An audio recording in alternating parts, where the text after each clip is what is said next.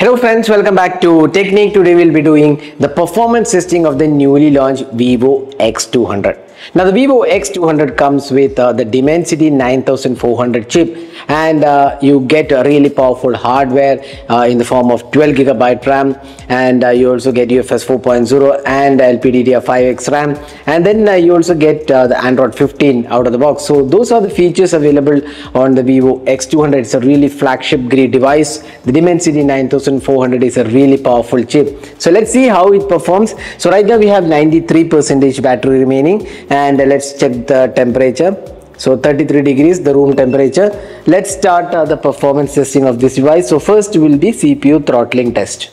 So right now we have opened the CPU throttling test, and let's see the test here. So options, 15 threads, or rather 20 threads, and 15 minutes is the value. So let's start the test.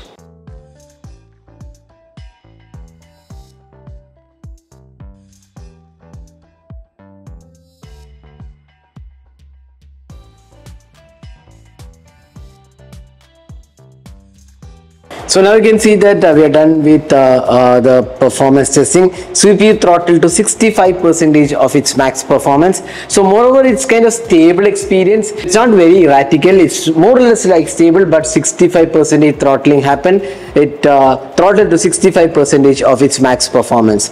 And let's also check the temperature after the testing. So it's not that high, 40 degrees. Started off around 33 degrees and it went up to 40 degrees, and you can see almost close to 10% battery drain after the CPU throttling test, the 15-minute CPU throttling test.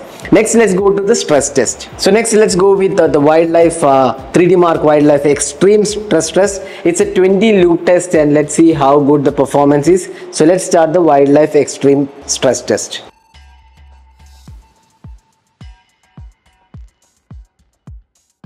Now we completed the stress test, and you can see here the stability is 67.4 is the stability. The best loop score is 55858, and the lowest loop score is 3749. So 67.4 is the stability, and you can see here the performance range, and the battery went down from 82% to 70%. That's 12% drop. And again, temperature was well under control. You can see that it went only up to 43. So thermals are well managed here, so you don't see any sort of overheating. The thermals are done really well. Even in the stress testing, you can see the maximum temperature was 43 degrees, and the battery drain was around 12%. And you can see here frame rate 16 fps to 38 fps, and you can see the battery and frame rate plotted against the chart. So that was the loop score. The stability is 67.4%. Next, let's see the AnTuTu benchmark test. So you can see here 23,13,695 is the AnTuTu score. In fact, some of the testing got around closer to 30 lakh on the Dimensity 9400, but we have the score which we have got here. So you can see here the CPU score, the GPU score, the memory and the UX score for this device. So you can see here really powerful device in terms of AnTuTu benchmark. Let's also test the storage, and if you look at the storage test, around 2,03,877 is the you can see here UFS 4.0 and LPDDR5X RAM. And finally, let's go to the GeekBench test, and again here you can see here the GeekBench results. 2197 is a single core score, and multi-core score is 6943. That's what we got. We tested multiple times, and this is the score we got on the Vivo X200. So that was a performance testing of the Vivo X200. So overall, we would say it's a really good flagship device in terms of the CPU throttling test. 65% isn't bad actually. It's more or less a kind of stable performance, not very erratic, and even the stability score is quite okay, I would say.